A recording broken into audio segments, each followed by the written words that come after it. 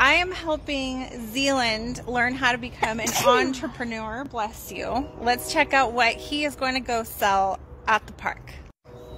So you made Easter baskets? Yep. Yeah, and what do we have in here? So we have different things. So there's this one.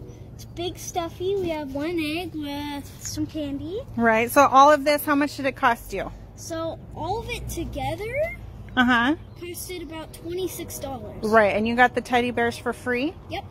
Perfect. So then if you sell them for $10 each and there's 6 of them, how many is that? Wait, so 10, all right, so I'm gonna make, I messed it up. They're $10 times 6. 10 times 6, 60. 60 minus the 26. Subtract 26, because that's how much I